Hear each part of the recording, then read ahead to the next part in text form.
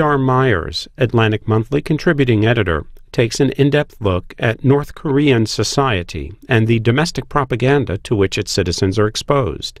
The World Affairs Council of Northern California hosts the hour-long event. It's kind of a miracle that I'm here because I was in Washington, D.C. a couple days ago, and my publisher said, why don't you try to outrun the storm by heading north to New York? And I thought, I don't think so. So I drove south instead, and I went to Richmond and got the plane out of there. I live in Busan, which is a harbor town on the south coast of South Korea, and I never see snow there, and I was really looking forward to seeing it this time, but I don't care if I never see any snow again at this stage. Okay, what can you hear about North Korea that you haven't heard 1,000 times before? Really only the most important thing, which is what do the North Koreans think and how do they see themselves in the world around them? I'd like to start with an analogy. Let's imagine that the house next door to where you live has been empty for some time, and finally somebody has come to move into it, and you look out your window and you see them unloading assault weapons, grenade launchers as well, bazookas, you name it. Now, this is America, so it's probably all perfectly legal. But as you lie awake at night, having put your house on the market, you're probably asking yourself certain things, and I don't think you're asking yourself what kind of cognac that man drinks, or who's going to inherit the house after he dies. And I don't think you're all that interested in how many calories his kids are getting every day. You're probably more interested in what he thinks, how he sees himself, what he's teaching his kids. And this is why I find it so baffling that in the United States, although we fought one war with the North Koreans, losing 54,000 people in the process, and although we came very close to fighting another war in 1993 and 1994, and although we've been locked in this increasingly dangerous nuclear standoff with the North Koreans, we still are not interested in what ideology they have and why they're doing all this. And in the meantime, impulsively accumulating hard facts, and then we wonder why we still don't understand this country. It's almost as if we didn't know that Iran was an Islamic country. It really wouldn't matter how much intelligence we were able to gather about Iran. Its behavior would still baffle us. And this is the problem that we have in North Korea. And this is why today I'd like to talk to you about North Korean ideology. I realize that sounds like a kind of dull topic. So I've chosen the parts of my book that I think lend themselves more to a visual presentation like this. There is some heavier stuff in the book as well. But I thought I'd keep it out of the talk today. Ideology is especially important because this regime and this man that you see here in this picture enjoy a much higher degree of mass support than we tend to assume. We tend to think of North Korea as a country that's in a sort of permanent lockdown that survives purely by dint of its repressiveness alone. And that's just not the case. And I think the evidence for this lies in the North Korean border itself. Now, on the left, you have the East German border, which I remember very well. I was a student in West Germany, and I would go to Berlin quite often on the train, and we'd have to go through this border. And on the right, you have the North Korean border. And you can see they're very different. This is, of course, the border to China and not the DMZ to South Korea. But still, it's a very easy border to cross. And a very interesting statistic is that 50% of those who do cross this border into China bribe their way back into the country. Now, nobody tried to bribe their way back into the Soviet Union or back into East Germany. So I would warn you against taking the hyperbole of a lot of these North Korean refugee NGOs seriously. They like to talk about the Underground Railroad that is helping North Korean migrants to safety. Well, I don't know of any slaves bribing their way back onto the plantation. So we need to realize that this is a country that that survives not by dint of repressiveness alone, but because it is able to inspire its people still. So that's what I want to talk to you today about, is how does it inspire its people? I want to stay in the here and now, but we need to go back into history a little bit, and I want to talk about Juche, because Juche is actually not the main ideology in North Korea. Juche was a reaction to this man here, to the Chinese personality cult, which began exploding in the mid-1960s. The North Koreans felt the need to match this cult claim for claim. So Mao Zedong claimed that he was a poet, of course, and he enjoyed quite a good deal of international renown for his poetry. So the North Korean personality cult suddenly remembered plays which Kim Il-sung had allegedly written in his youth, of which no mention had been made until then. Mao Zedong had the Long March, for which he was very famous, on which he'd led his troops. And the North Korean historians suddenly remembered the arduous march that Kim Il-sung had taken his troops on. Mao Zedong had Maoism as a world-famous ideology, and this claim, of course, forced the North Koreans to come up with something that they called Juche thought.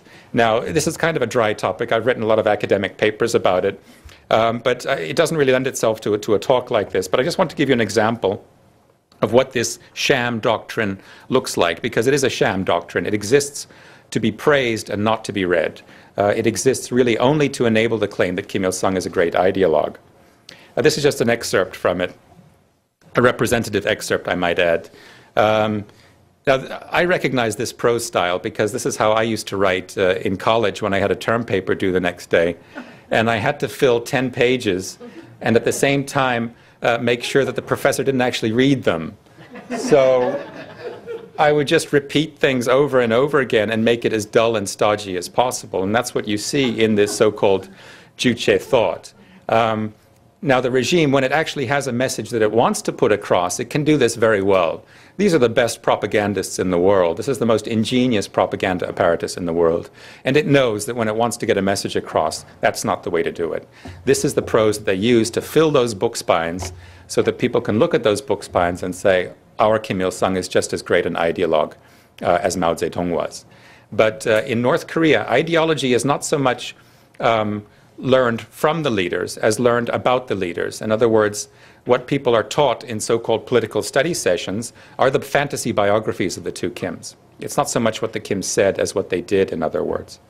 Just one more interesting fact, the North Korean Encyclopedia entry on the Juche Tower is twice as long as the entry on Juche thought. And that really tells you all you need to know about Juche thought, which I don't really want to talk more about today. Okay, now to go back a little bit into history, do we have any Koreans here today? Any Koreans? Yeah? You guys Koreans? Yeah? Okay. Now, if you live in Korea, as I do, then you may well be a fan of these historical Korean TV dramas. And if you watch them, you will have people maybe 1,000 years ago talking about the Korean nation or the Korean race, the Minjok. And actually, the word Minjok did not appear in the Korean language until the Japanese brought it to the Korean people. And as Professor Carter Eckert of Harvard University has said, there was no strong sense of belonging to a Korean nation until very late in the 19th century.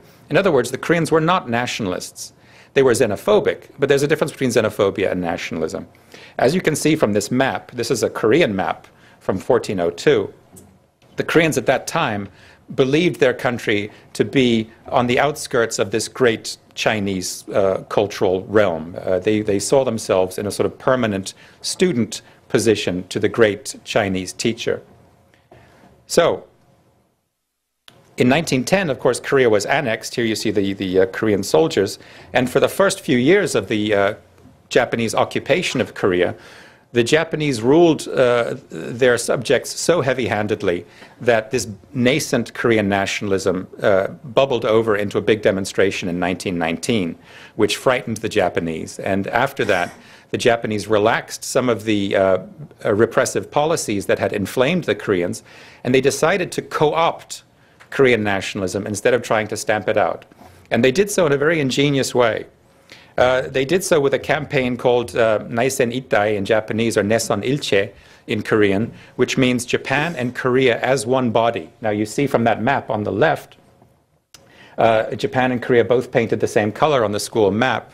The message that the Japanese spread in Korea was that you Koreans and we Japanese, we may have drifted apart over the millennia, but we are actually one people. We go back to the same divine progenitor Jimmu. We all have this uniquely pure racial bloodline, and this bloodline makes us uniquely pure, makes us also uniquely pure-hearted and morally superior to people in other races. So, this is another postcard. This is a postcard from the period. On the right you have Japan, and on the left you have Korea in a three-legged race around the world. The legend says, let's cooperate together. Now, is anybody here from Texas? You're from Texas. Great. Well, the reason I ask, I'm not losing my mind. The reason I ask is I used to live in New Mexico, and the Texans would come over in the summer to Ruidoso and places like that, and you'd see the bumper stickers would have the flag of Texas and the United States flag, and the slogan was, "Proud Texan, Proud American." And this is really the kind of attitude that the Japanese were aiming for in Korea. They wanted the Koreans to be proud of their Koreanness. They actually urged them to take pride in their history, in their culture, in their dialect. They didn't want to call it a language. But at the same time, they wanted them to be proud of belonging to this greater Yamato whole. And this idea actually went down much better than South Koreans today and North Koreans today would like to acknowledge. By the end of the 1920s, most educated Koreans in big cities were voluntarily speaking Japanese in their own homes. They were cheering Japanese newsreels, which showed the victories over the Chinese and so on. Of course, the average Korean at that time was uneducated, illiterate. He didn't have a radio.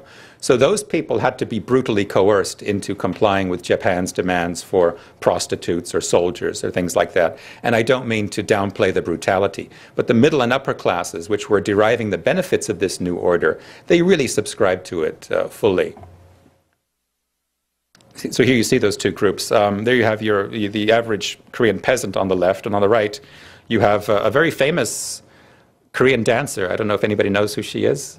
Choi Seung-hee, who introduced the short tambalmori, the short hairstyle, to Korean women in the 1930s. And you can see here that although she was a collaborator, although she donated enormous sums of money to the Japanese emperor, to the Imperial Army, you can see from her child's Korean dress that she was still proud of her Koreanness at the same time. Okay, in 1945, as you know, the Korean peninsula was divided, and there's a common misperception in the West and in South Korea that while South Korea was ideologically tainted by maintaining so many pro-Japanese former collaborators, or 친일파, North Korea started out completely fresh. North Korea purged itself of all these former pro-Japanese collaborators and made a completely new start, and that's just not true. In fact, North Korea was more welcoming of former intellectual collaborators than Seoul was. At least in Seoul, some of them went to prison, like Lee Kwang-soo or Choi Nam-sun. In North Korea, no former pro-Japanese intellectual collaborator ever went to prison. And in fact, these people, there you see Choi Seung-hee again, Kim Sa-ryang, Lee Gi-young, Song Young, these really egregious pro-Japanese propagandists went to North Korea in 1945 and were welcomed with open arms, and they took over leading positions in the cultural apparatus in North Korea. And this is significant because no kind of denazification process ever took place. They did not receive any kind of indoctrination in Marxism-Leninism because the Workers' Party itself did not know anything about Marxism-Leninism until about 1948. So in the meantime, these propagandists were expected to start inspiring the people with a love of the regime. And they did this quite naturally in the same way that they had been doing it under the Japanese. So basically, the Japanese ushered the Koreans into this uniquely pure race, and in 1945, the Koreans kicked the Japanese out of it, Koreanizing the Japanese symbols that they had learned during the colonial period. So that's it for the historical part of my talk. And I want to get into the present now with the worldview. And the worldview to which the North Koreans subscribe derives primarily from a race theory, a Rassentheorie, as you would say in German, a notion of the race as being unique and superior to all other ones.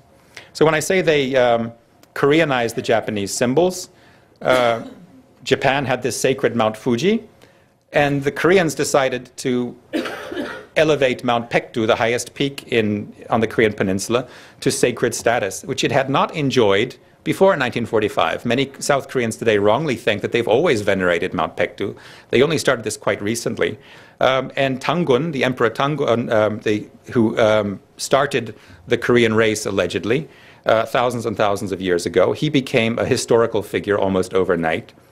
And there you see the same bloodline extending back thousands and thousands of years. The myth being that despite the numerous invasions which the peninsula endured over the centuries, the Korean race was able to preserve its pure bloodline, its unique homogeneity.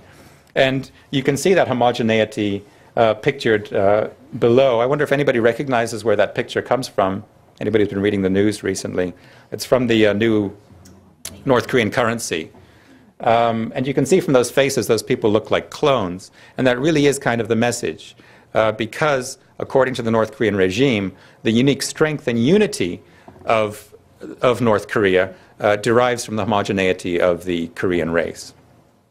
And these mass games that I think you've all seen on TV, and maybe some of you have seen that documentary, A State of Mind, they're commonly misperceived in the West as Stalinist exercises in anti-individualism. We mistakenly think that the goal is to stamp out their sense of self, to make them all behave in the same way. And that's actually not the case.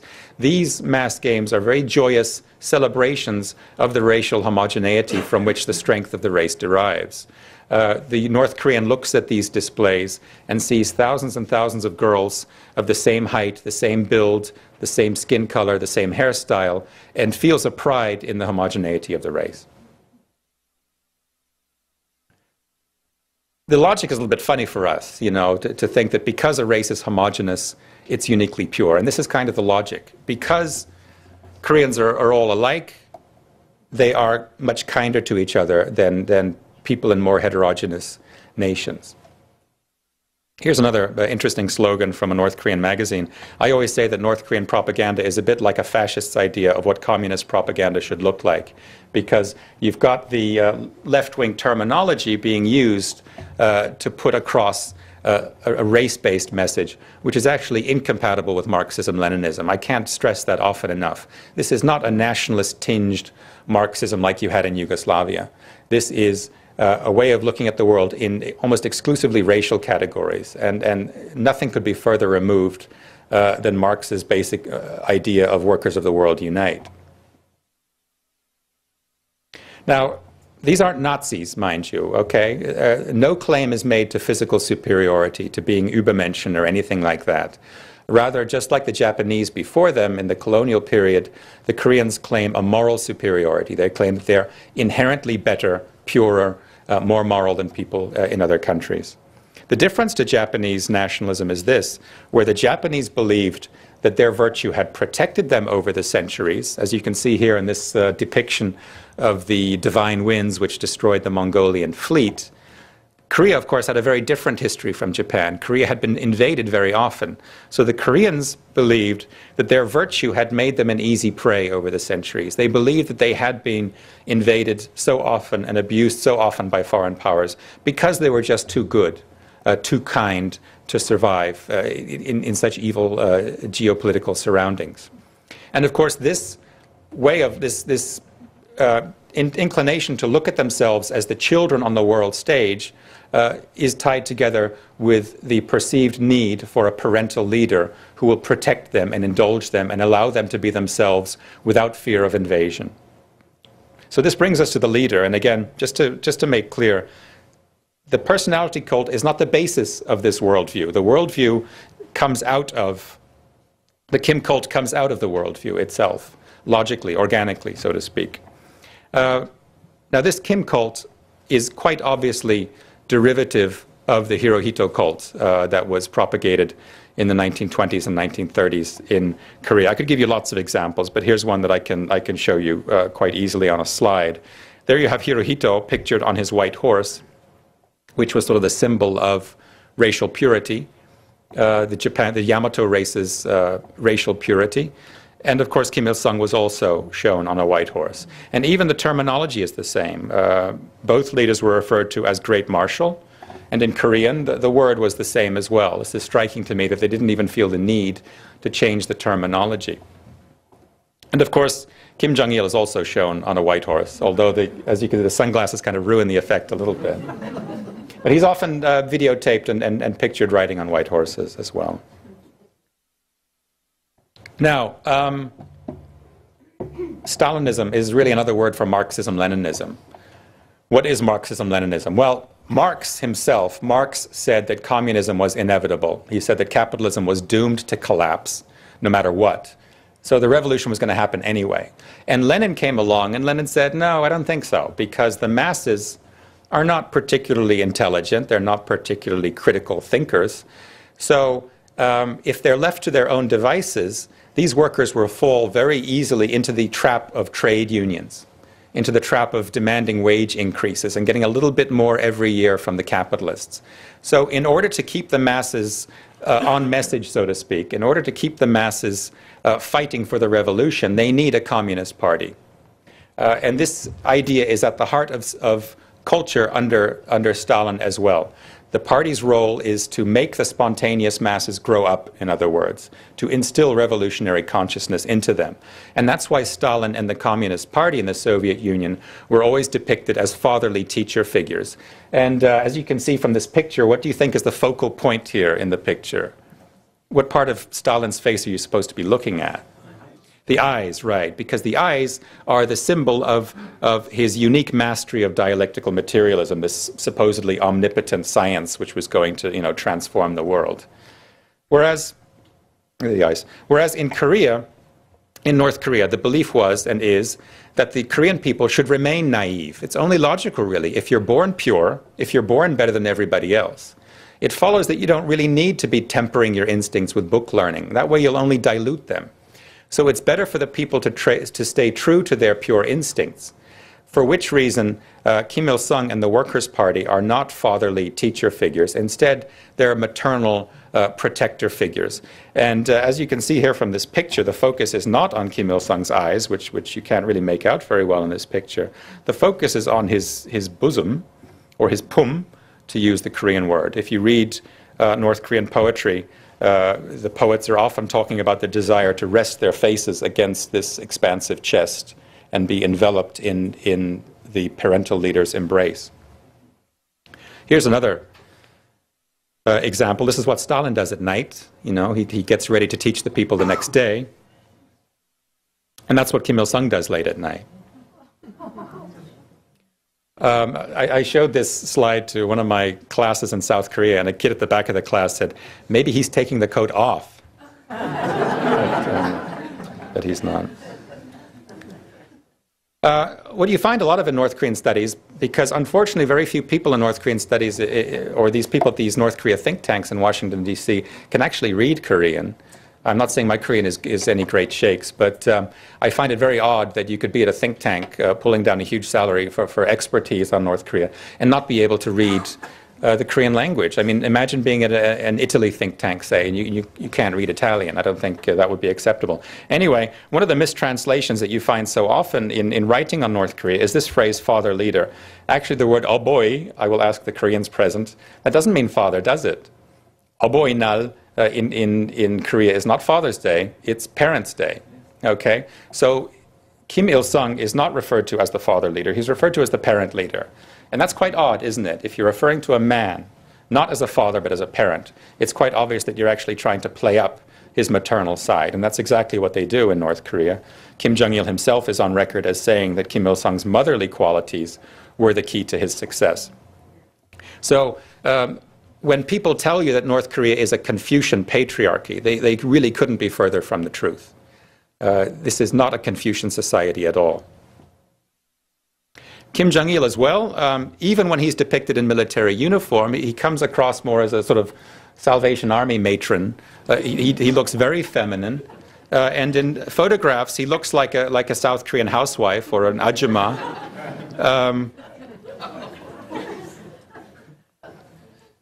And here, of course, you have him with his expansive breast as well that soldiers want to lay their faces against. And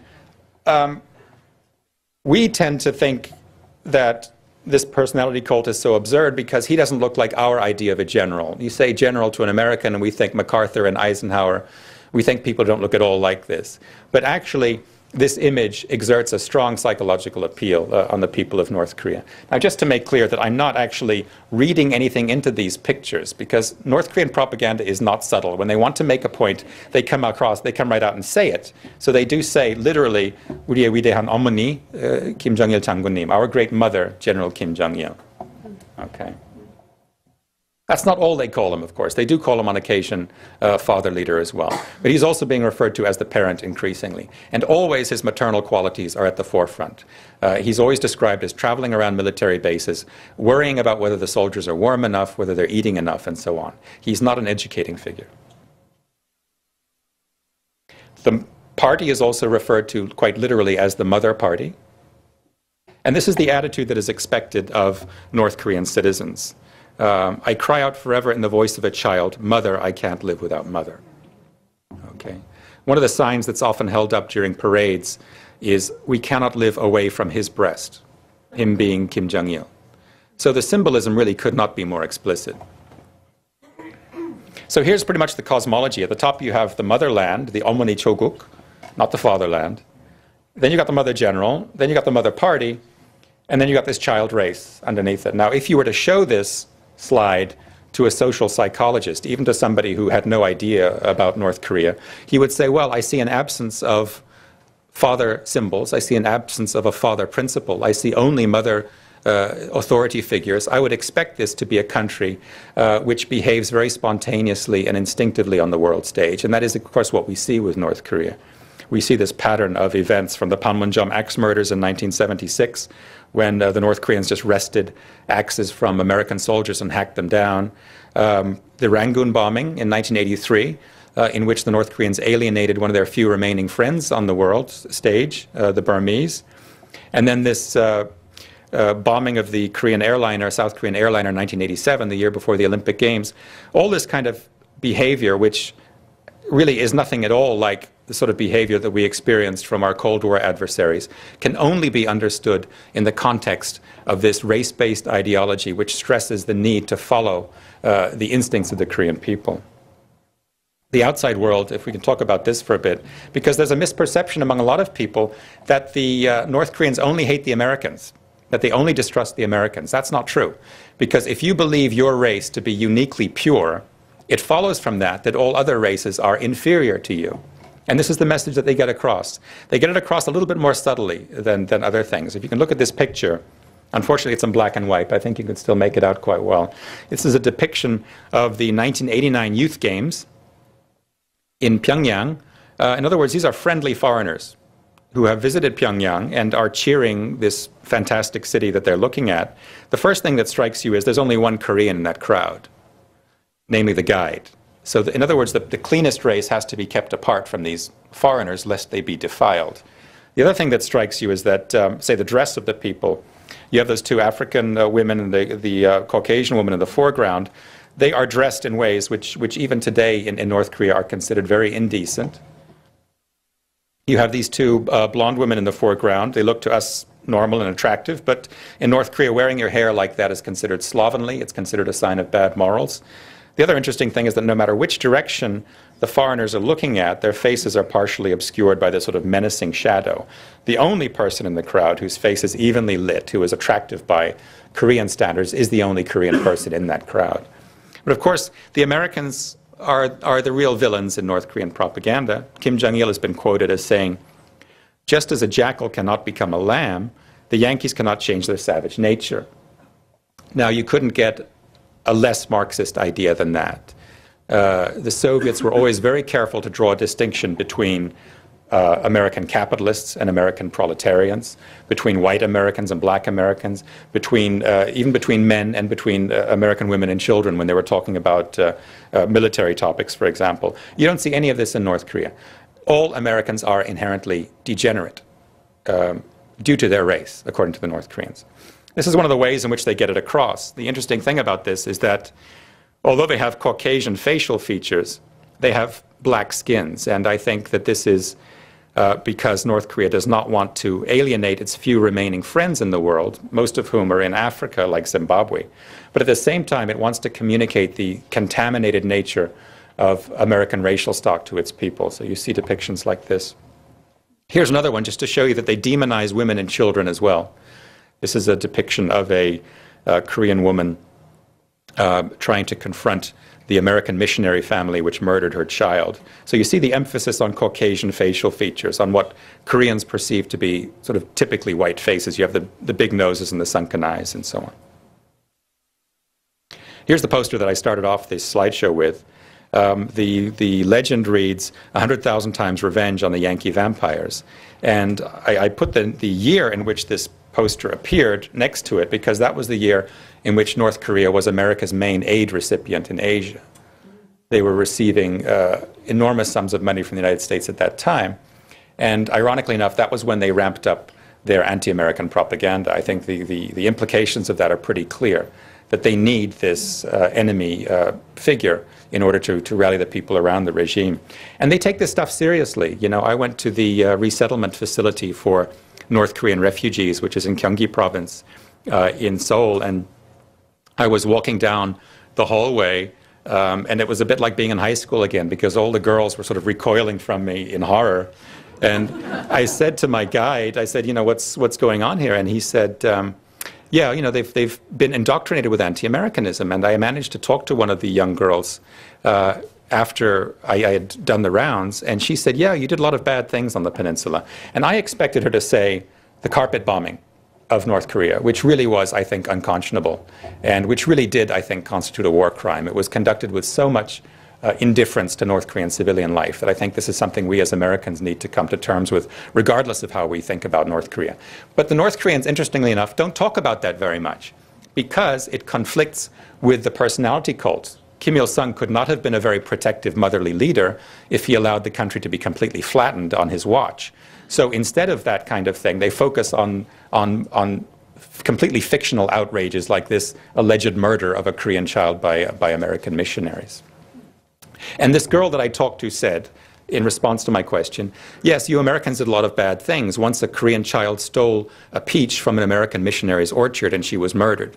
Now these seem like very trivial stories to us, but this is the kind of thing that they use to whip up anti-Americanism in North Korea. And far from showing any signs of fear of the United States in their propaganda, they actually show these kind of wish-fulfilling posters of the American capital being destroyed. So America is ridiculed as a kind of paper tiger whose day will come. Now, just to talk about the military first policy, which is the policy that the North Korean regime is now propagating. Here's a picture of North Korea right after Kim Il-sung died in July 1994. You see the weeping North Koreans looking to Kim Jong-il for salvation, so to speak. Now, look at the skies. You have these gray skies, which are a symbol of the changing times on the world stage. In other words, Kim Jong-il inherited a situation that was much more difficult than his father had. This was the message that the propaganda apparatus put across, because they knew, with a famine coming, they could see this famine on the horizon. They knew they could not present Kim Jong-il as a kind of all-round figure who was just as good at economic matters as at military matters. They knew that they had to disassociate him from the whole economic problems as quickly as possible. And they did this through the military first policy, the message of which was basically Kim Jong-il saying to his people, you know, guys, I'd like to keep feeding you, but the threat from the United States has never been greater than it is now. So I'm going to be traveling around the country visiting military bases 24/7. In the meantime, you've just got to feed yourselves. This is interesting because this was not proclaimed after George Bush's Axis of Evil speech, as many people wrongly think. This was proclaimed in January 1995, which was weeks after the agreed framework had been signed between the Clinton administration and Kim Jong-il, weeks after Bill Clinton had sent a kind of groveling letter to Kim Jong-il promising full compliance with this treaty, and weeks after American aid had begun coming into the country. In other words, this military first policy was not a response to a perceived increase in the threat from the United States. It was a response to the economic crisis. It was their only way of getting out of this economic crisis. And it actually worked for them. It got them through it very well. Even today, many North Korean refugees believe that the famine was America's fault. The problem is this, where Kim Il-sung's legitimacy as a leader had rested on two pillars, namely economic success and military strength, Kim Jong-il's legitimacy as a leader rests exclusively on military strength, on that one pillar. And this is the problem, really, at the heart of this nuclear standoff that we're in right now. We're basically trying to persuade Kim Jong-il to climb down from this pillar without offering him any other place to go. I'll get back to that a little bit later. Now, this is how the North Korean propaganda apparatus tries to present South Korea to the North Korean people. The North Koreans now know that South Koreans are richer. They know this because the information cordon that once isolated North Korea from the rest of the world is in ruins. So many North Koreans now have access to South Korean DVDs. Some of them are even watching South Korean TV if they live in the south of North Korea. Some of them are watching Chinese TV. So the government cannot persist in this ludicrous lie that all the South Koreans are starving to death. So the North Korean regime says, yes, they are better off than we are. And here you can see them with their cameras and their motorcycles and so on and their nice cars. But for all their material wealth, the South Korean people are still deeply ashamed of living under the Yankee yoke, and they long to rest their faces in Kim Jong-il's bosom as well. So here you see them, South Koreans, cheering this image of Kim Jong-il on a screen. And this was the message that the North Koreans were putting across throughout South Korea's Sunshine Policy, which was a kind of accommodationist policy during which the South Koreans were trying to bribe the North Koreans into behaving better. This message worked pretty well for a while when you had left-wing governments in power in South Korea, which were doing their best to help the North Korean government keep face. They were doing their best to avoid provoking North Korea. They didn't criticize North Korea too strongly. The problem really began in 2007 with the election of Lee Myung-bak to the presidency in South Korea, because he was the anti-Pyongyang candidate, and he won pretty easily. So obviously, that reality of Lee Myung-bak's election was in direct conflict with the image of South Korea which the North Korean regime had been trying to present to its people. And the propaganda apparatus was so stunned by this election that they didn't even know what to say about it for the first few months. They just didn't mention it. And then in 2008, you had mass South Korean protests against the import of American beef.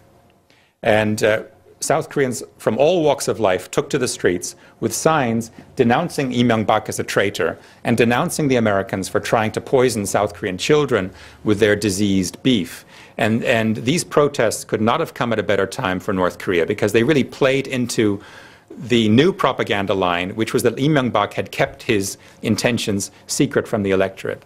But of course, those beef protests fizzled out.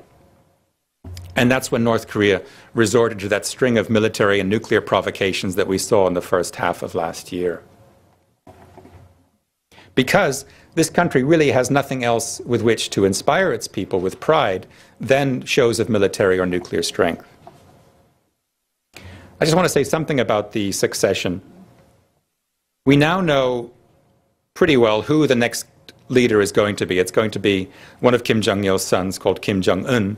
Unfortunately, we don't know very much about him except that he was allegedly educated in Switzerland, but it's not really important who the guy is. The important thing is what kind of a leader he is already being celebrated as. My hope was that this new leader was going to be presented as a kind of new leader, maybe an economy-first kind of leader. And that isn't happening. He's being presented as a young general. And added to that, North Korea has enshrined the military-first principle in the Constitution. It's deleted the word communism from the Constitution as well. So this regime is looking at this military-first paradigm for the long haul, in other words.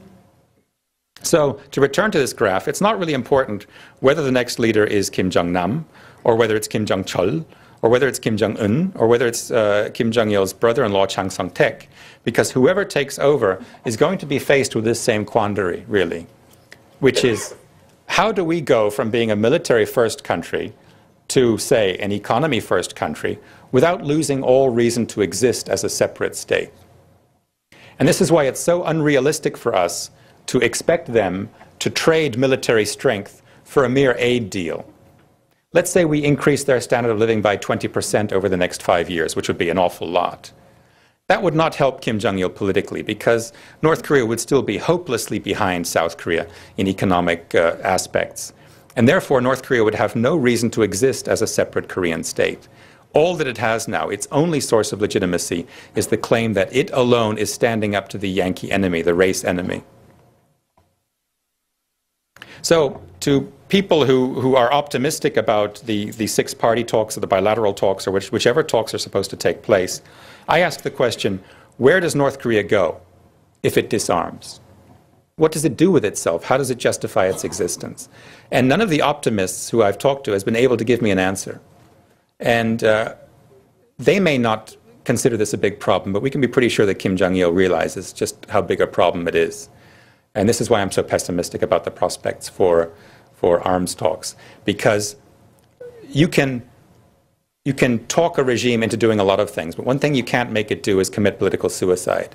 And this is where the left wing and the right wing and the center in America are all wrong about North Korea. The left wing is wrong because you cannot bribe or sweet talk a country into committing political suicide. The right wing is wrong because you can't bully it into doing that either. The center is wrong for thinking that you can get the Chinese to persuade them to do it. So what is the way out? I'm not really sure myself. I think if I were to propose any way out, it would be for us to shift our diplomatic energy and resources from this very fruitless negotiation process, which really just buys time for Kim Jong-il's nuclear program, to the Chinese, not in order to persuade the Chinese to work on the North Koreans, but in order to persuade the Chinese to allow North Korea to collapse. Now, that wouldn't be an easy job, I think. It would be quite a hard sell because, A, the Chinese don't want American troops standing on the Yalu River, and B, they don't want to lose all those really favorable economic deals that they've concluded with the North Koreans, whereby they extract North Korea's minerals at very good prices. But, you know, the example of German unification gives us some ideas. One of the things that we said to Gorbachev to get him to sign off on German unification was we promised not to station American troops east of the Elbe. Perhaps a promise not to station American troops north of the Han River might bring us something with the Chinese. I don't know. But the Chinese are rational people. And as difficult as it might be to talk to them about North Korea, at least there's some prospect of success, which is more than can be said for what we're doing right now, which, as I said, is trying to get North Korea to commit political suicide. Well, that's it from me now. Sorry it took a while. Thank you.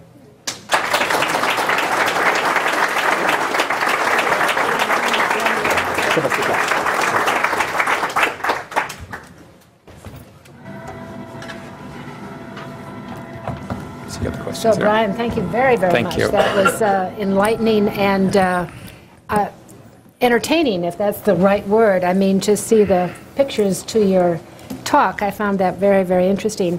I have several questions from the audience, and I'll invite your questions to come up as we're starting the dialogue here. We have a few minutes left, and we'll go a little bit longer if, Brian, you'll indulge us. One question that occurred to me and also occurred to one of our members of the audience was when you're describing this historical line from the Japanese colonial period and Korea, you talk about the Koreans, and that would be North and South Koreans. And then you're describing the culture and the thought that inspires the North Korean culture. How do you distinguish North Korea from South Koreans there? In terms of nationalism, there is a good deal of agreement. I think if you talk to South Koreans today, you will find a general consensus that because the Korean people are perhaps not as cunning or perhaps not as rapacious as other nations, that they suffered unduly throughout history. And there is still in South Korea, among a lot of people, not among the younger people so much, but among the older generations, a certain pride in the homogeneity of the Korean race. And women who choose to marry outside the race will meet quite stiff opposition. But things are changing in South Korea, for one thing, and this myth of this pure nation is not believed quite as literally or as fervently as it is in North Korea. So things are changing in South Korea, whereas in North Korea it's really sort of an ossified race-based nationalism. But how does the South Korean look at his or her North Korean counterpart? Well, South Koreans don't want reunification, basically. They're not interested in that. And yet, at the same time, they feel quite guilty about it. And one of the ways in which they assuage their own guilt about this is to believe that North Korea is simply on an earlier stage of development than South Korea is. So many South Koreans, when you go on a tour bus to North Korea, as I did 2 years ago, they will look around them at all this misery, really, and try to shrug it off by saying, well, it's like South Korea was under Park Chung-hee. This is how South Korea was in the 1970s.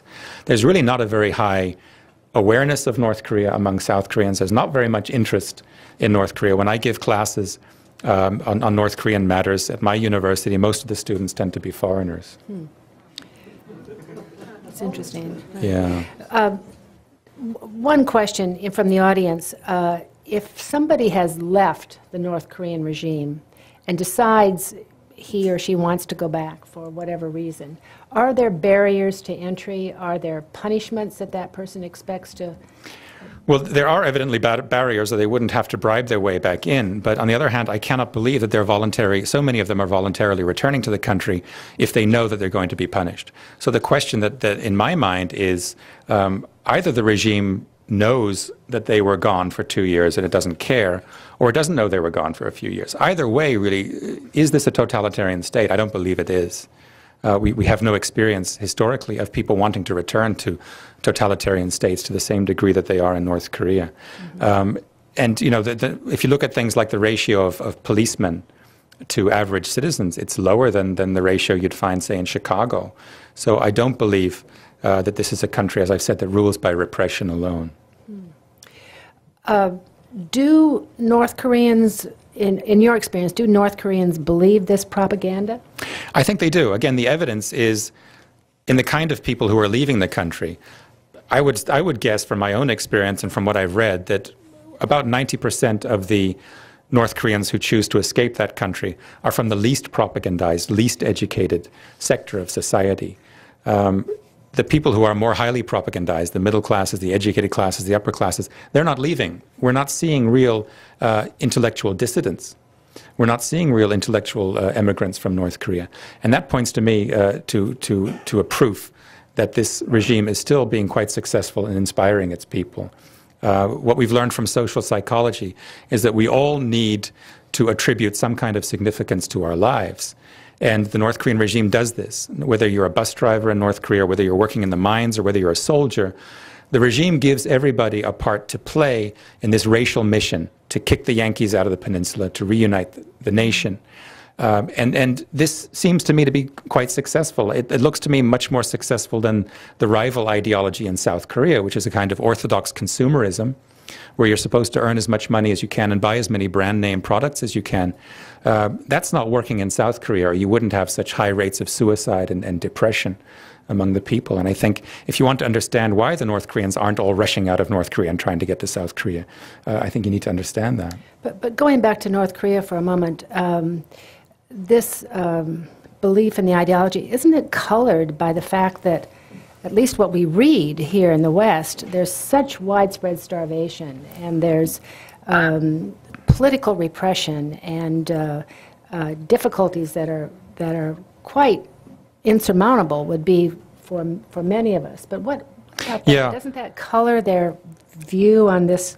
Not really. Dear leader? I think it's ironic, really, that in a way we think more like Marxists than the North Koreans do, because for us it's the economy, stupid.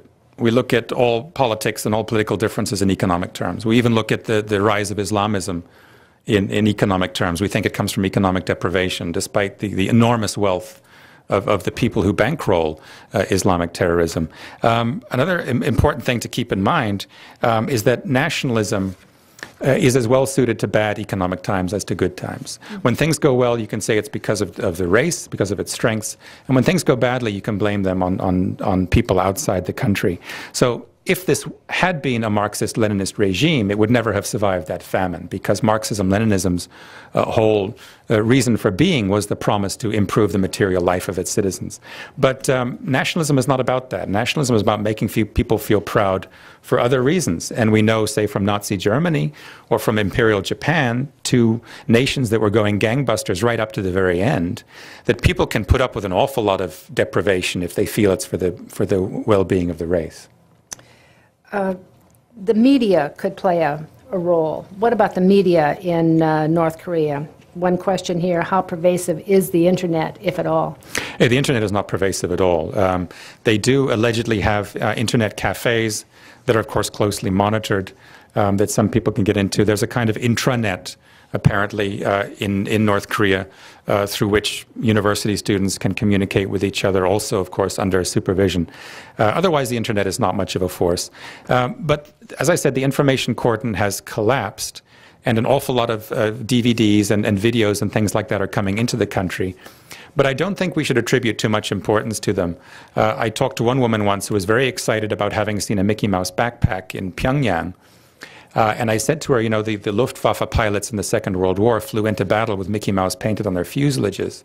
My point is that because this is not a Marxist-Leninist regime, but a nationalist one, it's more impervious to heterodox cultural influences like that. I know from my own youth in South Africa that my most racist classmates, the ones who wanted to put a fence around all the blacks and let them starve to death, were avid fans of reggae music and Bob Marley. And of course, you can be a racist and root for your NFL team, which is 95% black, and not see any contradiction in that. So I don't think that people should expect these DVDs, these smuggled products, to bring about an enormous change in the way that people look at the rest of the world. The second most nationalist country in the world, in my view, is South Korea, which is completely open and completely wired, and still dominated by a very paranoid way of looking at the outside world. Do you, Brian, do you have a point of view on the outlook for the North Korean economy? For the North Korean economy, I'm not so sure. This recent currency reform, I'm not really sure what it was all about. I tend to think that reports of the opposition to that currency exchange, which took place last year, have been exaggerated a little bit because the average North Korean did not have $3,000 under his pillow that he wanted to change anyway. And he was probably pretty happy to see these black market traders taken down a peg or two. My impression of it is that Kim Jong-il probably did not impoverish his own power base. I don't think any leader in his right mind would be crazy enough to do that. So I have to assume that the people in the so-called core class in North Korea, the favored political class, that they knew this was coming and they were prepared for it, and that it was merely an effort to impoverish the sort of people who had acquired wealth in unsanctioned ways. It's often referred, North Korea is referred to as the hermit kingdom. Do you look at the economy that way? And what I mean by that question is are they so cut off from any kind of interchange, any kind of commerce, that it is almost a hermit economy? Or are the Chinese there? Are the South Koreans there? The Chinese are there, of course, and they are investing and extracting North Korea's natural wealth from the country. It is, I believe, a hermit economy. I think I should turn off my computer. Hold on a second. I'm starting to make noise. It is a hermit economy, but what I warn against is the common tendency to think that this is a country obsessed with self-reliance, and it's not. North Korea has relied on outside aid ever since day one. I say it's more like a hikikomori state. I don't know if anybody knows what a hikikomori is. These are these Japanese youths that you read about in the newspaper who do not want to leave their rooms, so their mother basically has to come and leave the food in front of the door for them. Why? Because they feel that they can maintain their independence better by relying on their parents than by working together with people, than by actually going out into the marketplace. And North Korea is a kind of hikikomori state. It believes that it can maintain its independence better by relying on the outside world for aid than by working together with the outside world, which would mean trade and businessmen coming back and forth and all these other horrifying things to the regime. So it is still a hermit economy, but Kim Jong-il knows he has to make some concessions. So what he does is he tries to open these special zones. He's trying to sort of seal off these areas to make sure that they don't sort of seep into the country at large. And he realizes sporadically that that's not working out very well. So you have this kind of flip-flop. It was once said that the relationship between Kim Jong-sung and the Chinese, Kim Il-sung, thank you, and the Chinese was as close as lips to teeth. Yeah, that's just not true. But what about today? What about the Chinese relationship? It was never true. It's interesting to read the Chinese archives from the Korean War and to see what a bad relationship there was between the Chinese and the North Koreans. For one thing, the Chinese were furious at the North Koreans because they kept shooting American prisoners. The Chinese actually had to raise their guns at the North Koreans to get them to back off. The North Koreans did not even want to give the Chinese control over their railroad, which the Chinese needed in order to transport their troops effectively. So my point is, if they couldn't work together well during the Korean War, when North Korea was relying on China for its very survival, how much less likely are the North Koreans to listen to the Chinese now when the North Koreans have nuclear weapons? What I hear from sources in China is that they're pretty much exasperated with the North Koreans. They're tired of continuing to finance them, but they really don't see much of an alternative because they don't want the regime simply to collapse. Well, that might be a good segue into the discussion about maybe the six-party talks, that outlook, and U.S. foreign policy. Sheila Smith, who is a Council on Foreign Relations Senior Fellow and has written extensively about the issues on the peninsula, has called this America's intractable problem, the North Koreans. So are we, you know, when looking to the Chinese to be the balance, the ballast, I guess is the better word, in that effort at negotiation, which is now totally broken down, is that a misplaced ambition on the part of the U.S.? Yeah, it is. I've talked to people who are actually involved in that whole negotiation process, and they said basically the Chinese at these six-party talks, they offer the milk and cookies, and they don't really do anything to push North Korea to negotiate in earnest. And I understand that because, as I said before, the Chinese can have no more success in that endeavor than we can. The North Koreans aren't stupid.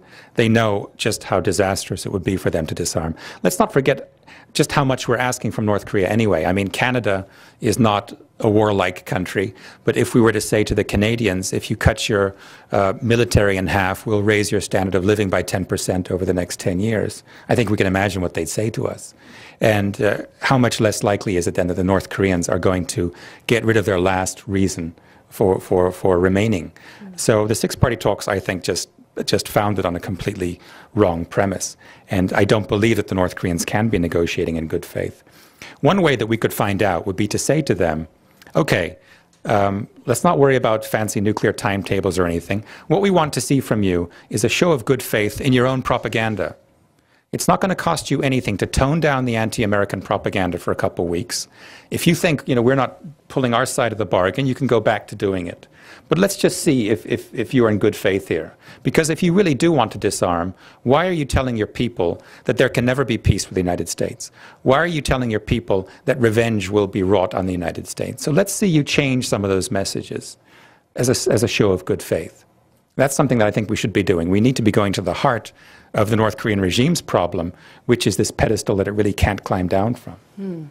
And that being the military pedestal that you described. Right, the claim to power. They need, before they can disarm, they need to be deriving their political legitimacy from something else. And we need to be able to see if they're doing that or not. In your knowledge about the North Koreans, what could that something else be?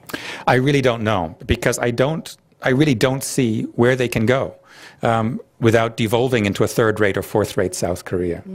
And this is the problem. Many people in the United States tend to look at North Korea as if it were Libya. You know, Libya, as you know, got rid of its nuclear aspirations and decided to play nice with the United States. But there was no South Libya vying for legitimacy. Gaddafi remains the sole definer of what it means to be Libyan. So he had more leeway. North Korea, what can they do? You know, this is one of two Koreas that is trying to show that it has the sole exclusive right to rule the entire peninsula. And they can't simply admit to having made an enormous mistake. They can't, you know, agree to be in an economy that is where the South Korean economy was in maybe 1975. So the box gets smaller and smaller. Right. The regime has pretty much painted itself ideologically into a corner. The U.S. has a few troops in South Korea, and someone, a member of the audience asks, should we withdraw troops from South Korea, in your opinion?